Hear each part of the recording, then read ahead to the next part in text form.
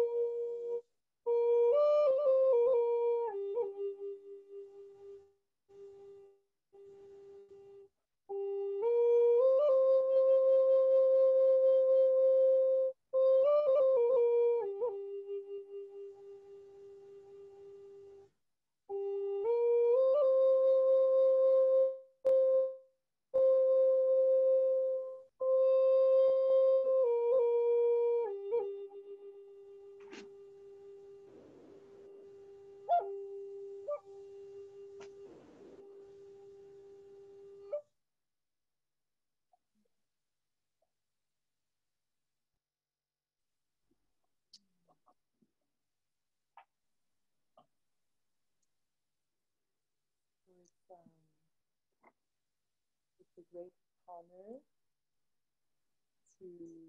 to receive Antaurko in British Columbia for the first time.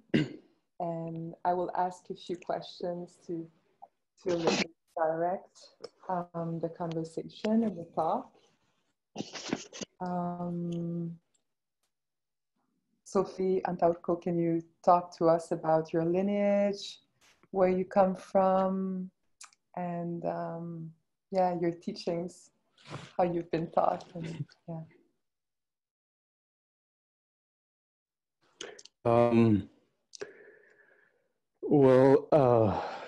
I am from a small community in the Andes. Mostly we know as the Andes mountain in South America in the part of, and I'm from a small community, Quechua community, and these communities are in a places in the mountain that it is like the last communities where people live in the high level of the sea. And these communities are called punas. Punas, the far and remote communities where the descendants of the Incas for many years, thousands of years, one was still keeping the knowledge and the information of the Incas. So, but now it is being released and is coming out to be shared to the world, because this information that was kept there in the mountains, it is just recently being being exposed to everybody outside of Peru and outside of the Quechua communities. So this is also part of an ancient prophecy that will be a time when this knowledge of the ancient solar codes will be revealed to humanity. And as we know, many things happen in this continent, and many people lose their traditions and practices, but it is still places like very high in the room and also in the deep in the jungle. There is still these people that was they was able to keep this knowledge and information of these practices is still intact. And this prophecy talks about this time when this knowledge and information is going to be shared to human, because we are talking about the information that hold universal teachings, universal practices that is not only from for a group or a community. It is universal teachings that is actually for a human. So this is a little bit one of the meanings that I'm coming here to share, and talking about how I receive this this information and this teaching, and how I'm being practicing now is because these communities was in a very far and remote place, and now people most know like the last communities of the Incas. That's what they call it now. And so the people that are already knowing practices, so they are learning. So because this way of living and the tradition and the practices that was preserved, I was also being a part of a lineage that we call in our tradition the Layas or the Laikas lineage, that is very far history of lineage that is before the continents and the separation of the continents, and almost the time of beginning, not only in this part of where I am from, is talking about the whole world. So this lineage, it was the keepers and the ones that they passing through generation these practices and teachings and information. So I born in that place with my grandfathers, and I was receiving. Traditionally, is like a rite of passage that you begin when you are a kid. 7 years old, you begin the first initiations to these practices. And these initiations in that communities, it is part of the living, it is part of the way of living. And these also initiations and practices that the kids receive is no only for they someday to to be able to share. It's also for a personal growing and developing of their own conscience as individuals. But the ones that they actually take or hold the responsibility to share with the community and outside the community, there are not that much of that people. And these people, we call them Hamautas or Hakura Akuye. Hakura Hakuye, they are people that hold these teachings, but they are the ones that they will be sharing in their community and outside of their community.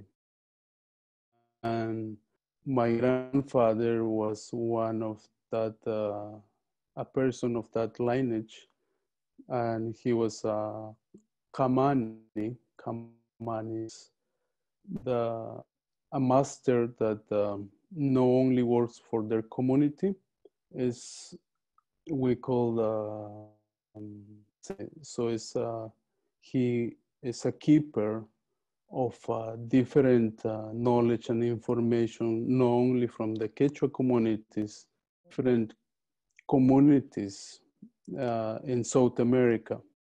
So the Kamanis, they're like a circle of, a council of elders or a council of masters that they are able to share with different community information and knowledge. And I was growing during that time of the journey of my grandfather. So I was traveling and I learned and I was being introduced to that because the way of life. And in this way, I was also able. I was able to me to recognize that something very profound in myself that comes with realizations I did through the time. So this is a little bit of how I was born in that community, and now I am a Kamani, the descendants of the Kamani lineage, and this is something that it is part of myself as that I realized in my own and personal journey, that it is a path, no, a path where you are yourself, and in a profound level. It is a actually very beautiful path, because you are able also to share with others, take that responsibility.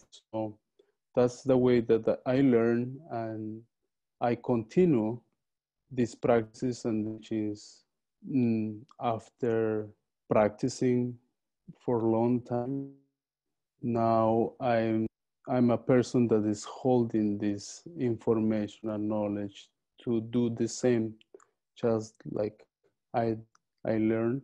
So I have the responsibility to share with my own community, but not only with my community, because these are universal teachings and information. So I'm able now to share with the world.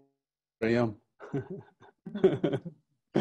And we're gonna have the honor to receive the teachings on Salt Spring. And I wanted to ask how those teachings and the solar Inca codes can help us, in our communities, in our families, in our life, in our society, and in this crucial time that we're in, how to support us. Well, when we are talking about the Inca solar codes, the solar comes with the highest vibration that we know as the sun in our universe. So that's the sun is the higher manifestation of vibration and frequency in our universe. That's the higher manifestation of that life source and life. So when we talk about the solar, it's like the that is being following this principle. So when we are talking about the solar codes, we are talking about the natural law. These natural laws are the foundation of the movement of the universe, are the foundation of life, not only for a human beings in the cosmos. There is this foundation that is the natural law, like the time and the space. So these are that carry information, and this solar code is carrying the information in a different levels and dimensions. And also it is interconnected between the microcosmos and the macrocosmos. So when we are talking about our codes, we are talking a very special, profound meaning that is holding these solar codes, and how the solar codes can be used, or what is the meaning for us as a human beings.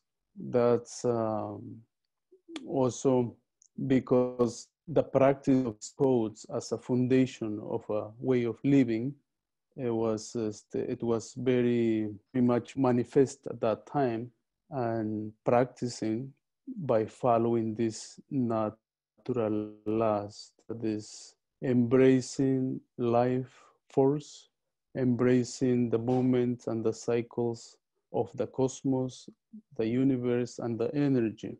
Now, how we can use these solar codes is, it is all different ways to see and to understand. For example, there's a code that talks about a capacity that all human beings are holding. And this is a seed. And in the Inca language, we call them the Inti Muhu. Inti is the solar energy, and Muhu is the seed. All human beings, is no matter which culture, where you come from, uh, which tradition you are practicing, or which race we are, doesn't matter, because we as human beings, we are the holder of that sacred seed, that is the intimujo, is the solar seed that is holding information of life, information of transformation, is holding information of evolution. So this seed that everybody carries has a way to germinate, has a way to grow, has a way to develop. And just like the seed themselves, it is a process how the seed is beginning that transformation from that seed becoming a plant. So in the same way, we hold that seed of conscience, where we can be, when we are able to transform by using some practices.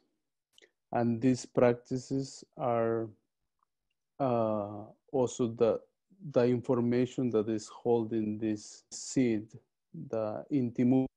So the intimu holds the dimensions and the levels of human time. And there is a way to awake the seed, just like a seed is being germinated. So we are actually, we have the capacity to transform and to awake that seed that is within ourselves. And once this seed is being activated or is being awake, now this seed is beginning. So in the same way, when we are talking about the seed, we are talking about this essence of our conscience that is there, is inside of us, that is ready to transform is ready to activate, is ready to awake. And this seed can be just holding there. And when this being held within yourself, that's when we call that that we are asleep. We are no awake. Actually, we are we are trapped in a reality that don't let us see our true essence. And once we discover a little bit of our essence, so we begin to explore this this essence of our conscience, we are beginning to learn about ourselves. So when we talk about the solar seed, it's about ourselves, it's about our essence of our conscience. And at the same time, to discover a little bit more about the capacity that we have as human beings, because mostly we know about ourselves a little bit, but actually there is more to know about our own capacity as a human being, because we as human beings, we are very complex. And as we know, the modern medicine, there is some specific uh, scientists that they study something specific about the human biology or the human systems. So because it's to expand, one can't do everything. So if we just see it in that way, it's like so complex that every some some some people that is beginning to study our systems or biology, there is something specific that they can just learn or going into um, to explore, because we are very complex. So when this seed is being, this solar code, this seed is being activated, we are beginning to know and to dive within ourselves. So it's like getting to know your essence. And in this inner exploration that we begin through the activation of this solar seed, we recognize in the Inca culture, in the Inca tradition, we recognize the four dimensions. And this is a path of inner exploration where we are beginning to recognize the dimension of energy dimension and the system dimension. There is the mind dimension, the system of the mind. There is the physical dimension and the system of the physic. And there is the psychic dimension and the system of the psychic dimension. So this is a path that is taking you, once we begin to activate our solar seed, is taking us to this path that we call Kapagnani. The Kapagnani path is a path of inner exploration, healing, and transformation. So we go into this path to explore and to find um, our essence that is there, and is only in this activation of that seed we can actually can to these inner dimensions that we have, we all, everybody as a human beings, no. So the Intimuhu activation and how we can actually begin this path through this activation of the solar seed. And that's only talking about this aspect of a human being aspect and how we hold this Mm-hmm. yeah. Thank you. And I'm curious to know if in within the wisdom keeper concept, if there was something discussed saying we should share those teachings now with humanity because it's important. Is there some kind of things like that are discussed. Like, okay, now is the time to share, you know? Yeah. Um, there is this talking about that this comes with the prophecy that there is actually being from the different ethnic groups in this continent, North, Central, and South America, and which council, no only this council is being created right now at this time, this come from the lineage even of that council was still here. So the circle of that keepers of that knowledge, they are aware that actually this time we're in a manifestation of these ancient prophecies. And in the Inca prophecy, we call that Kutek. When we are in a process of transition, where we actually the ones that they are keeping this ancient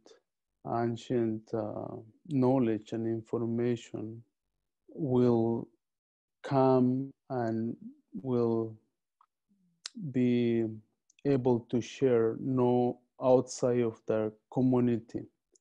And it's because these teachings and this information is not only for that group, that the ones that they are keeping or the ones that was keeping this information, also part of these prophecies when these teachings are being shared to the world, to the four corners of the planet.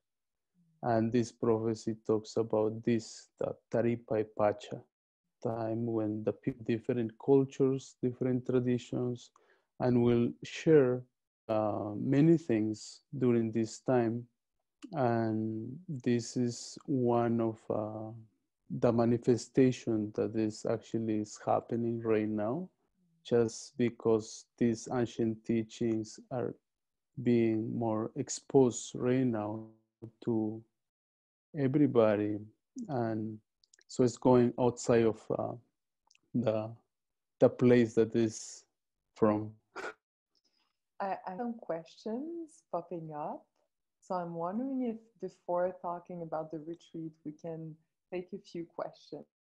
I tradition we believe you believe in reincarnation. Oh. We call that we don't call them reincarnation, but we call them pogo. Waran pogo is the continuation of the spirit, the continuation that is of of the Ilya. We call Ilya. It is a light. It is a vibration. It is a light, and it is more profound than even the light that we are being received from the sun. This is Ilya, so it's like this fifth element that is there. It was there, and it will be in the future. So it is in the past and is in the future. That's something that we can understand, that there is this frequency of this vibration of a being, of information, that we can say it like the spirit or a soul. But yeah, this entity travel through time and spaces, and it's just changing shapes and forms and bodies. But yeah, there is this warampogo, that there is actually this traveling to time, and it is at the same time is part of the evolution of that entity. That's and traveling to time and space. Yeah. Mm, thank you. I see something else here saying, um, Ellie saying, can our Inti Muhu already be activated? Is it possible to already That's activated? Yeah. that's a very good question, because if we will know when actually we are in the seeking, we are in the inner exploration, Mm-hmm. so that it is possible that the intimujo is already activated, you know. But also there is, there is this natural law that is part of the movement and the cycles of the cosmos, and this natural law is the change and transformation that is happening natural and is known in our hand all the time, Mm-hmm. and this happen in all different levels. So during a time, this manifestation of this change and transformation that is a natural law that can be affect to us and provoke an awakening. That's following this natural law. But also we have the capacity, we ourselves as human beings, to provoke ourselves that awakening. So Mm-hmm. there is something that is already a natural that is going to happen, even with our desire, but it's taking a long period of time. But also because we are the ones that hold this intimuhu, we are able to provoke this activation. We are able to provoke that awakening of Mm-hmm. the solar seed. Yeah. Mm-hmm. Mm-hmm. And how do we know that our Intimuhu is awakened? How we know?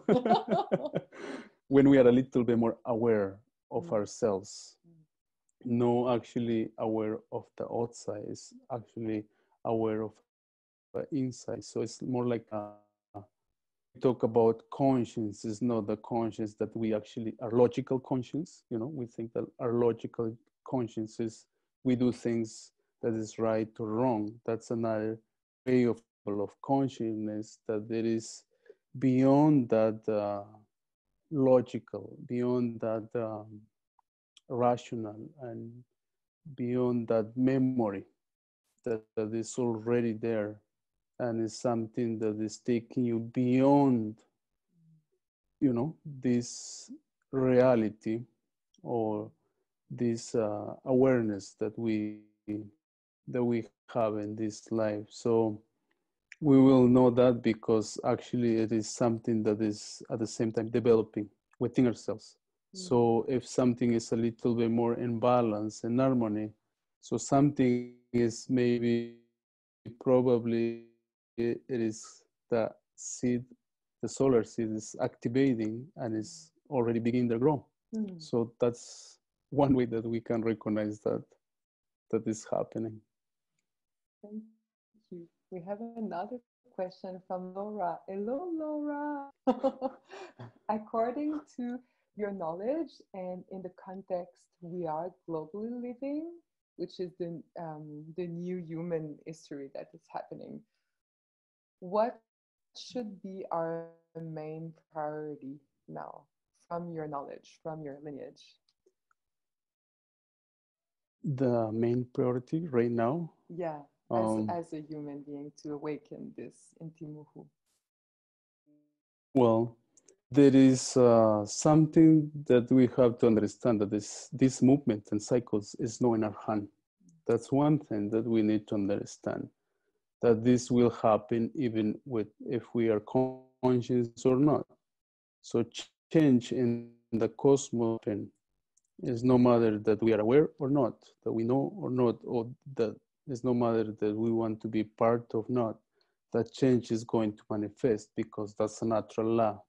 It's not in our hands. The change, conscience of the cosmos or the conscience of our planet is going to happen. But now when we are talking about the level of as a human beings, how as a collective conscience, how we can create maybe a better world, a positive world, or maybe we are visioning a world that is more in balance, in harmony.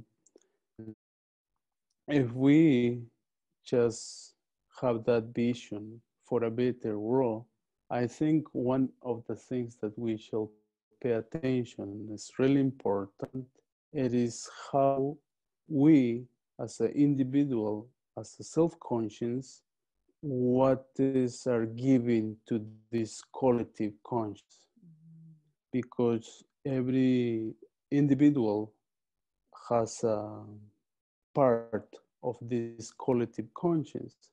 So what we are giving as an individual to this change or to this way to see the better world happen? So we have to maybe begin this transformation of our better world within ourselves. So begin the change in ourselves as a person, as an individual, begin the change in our family. So, and it's growing bigger and bigger and bigger. But the first is, I think, that we should give and pay our attention is to see a better world in ourselves, to find a better world in ourselves, to begin with that. That's actually a foundation for a better collective conscience. So each individual plays a role in all this collective or universal conscience, that we are all interconnected.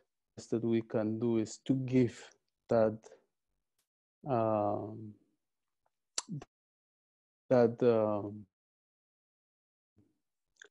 for the future or for the world.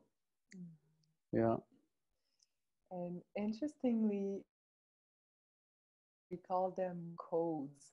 Is there a relationship with the beliefs that we carry individually, with our family, as a collective, codes that can help us tap into who we really are and release some belief or things that we carry?